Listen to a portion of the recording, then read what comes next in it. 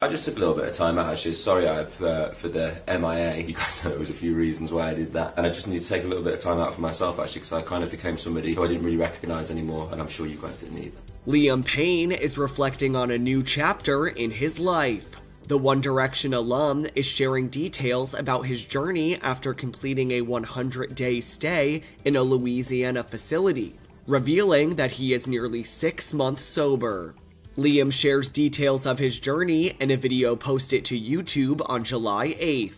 I was in bad shape up to that point, and I was really happy more than anything when I arrived to kind of put a stopper on life and work. I didn't have my phone for, nearly 100 days. I didn't connect with the outside world at all. And it was kind of prepping me for that moment. Upon leaving, actually, was the hardest point was turning the phone back on, if I'm honest with you, because it was a little bit scary. But it was a nice world to come back out to. Ever since then, I've just kind of been trying to learn to get to know this new guy. I'm very lucky, thanks to you guys at home and thanks to this wonderful life that I have, that I had a vehicle to do that, which is music.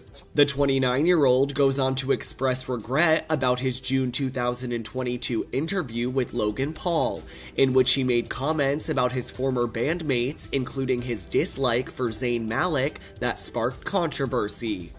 I think for me, a lot of what I just said just came from the wrong place. I was so angry at what was going on around me, and instead of taking a look inwards, I decided to look outwards at everybody else. And I just think, I just took it out on everybody else, which is just wrong, really. And my own frustrations with my own career and where I kind of landed, I took shots at everybody else, which is wrong. So obviously, I want to apologise for that in the first instance, because that's definitely not me. Liam also reveals that despite what he said during the sit-down with Logan, his former groupmates, which also include Harry Styles, Louis Tomlinson, and Niall Horan, have in fact been there for him.